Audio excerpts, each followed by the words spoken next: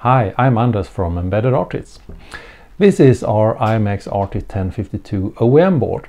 Besides the iMX RT1052 itself, which is a 600 MHz Cortex-M7 microcontroller, our OEM board has, amongst other things, a 4 MB OctalSPI flash. In this video I'm going to talk more in detail about this component. The iMX RT1052 doesn't have any on-chip flash. Why not, you may ask? After all, that is the trademark of current microcontrollers, to have integrated flash memory from where the application executes.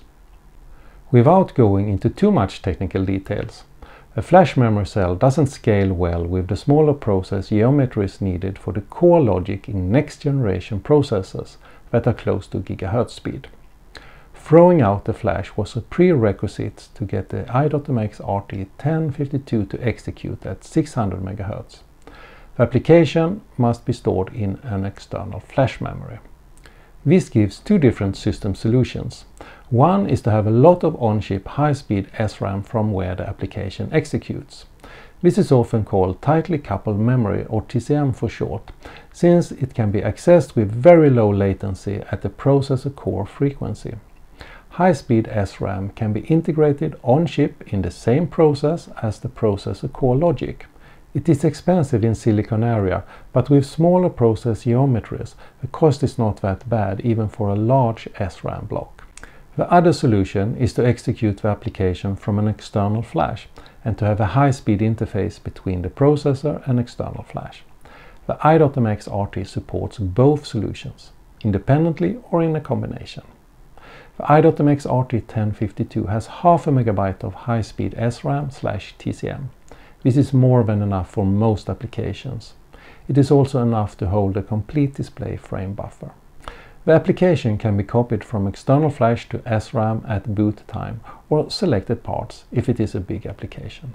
The iMX RT also supports external flash with high-performance QSPI interfaces.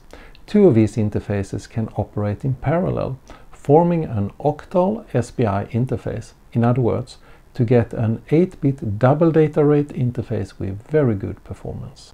We have teamed up with Adesto Technologies and use their new Echo XIP memory on our iMX RT1052 OEM board. It is a 4 MB OctalSPI with exceptionally low power consumption.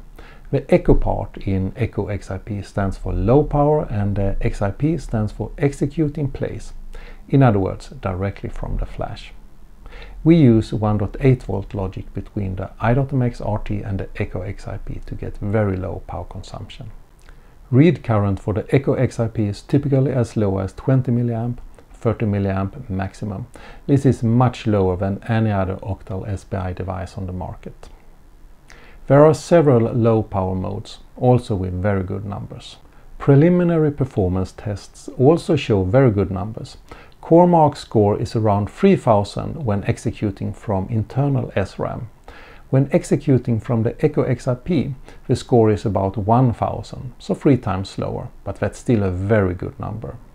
To get something to relate to, a 120 MHz LPC1788 has a CoreMark score of about 225. The 204 MHz LPC3350 has a CoreMark score of about 600. One more thing, using an external flash raises the question of security. No worries, the iMX RT supports on-the-fly encryption on the OctalSPI interface without performance loss. Your application is as protected as on a microcontroller with on-chip flash. Our iMX RT1052 OEM board allows you to get unprecedented microcontroller performance and low power consumption at the same time in your next project. It can be used for upgrading your existing microcontroller design without having to move to the Linux world. If you have any questions and want to discuss your next project, please don't hesitate to call us. Thank you for watching.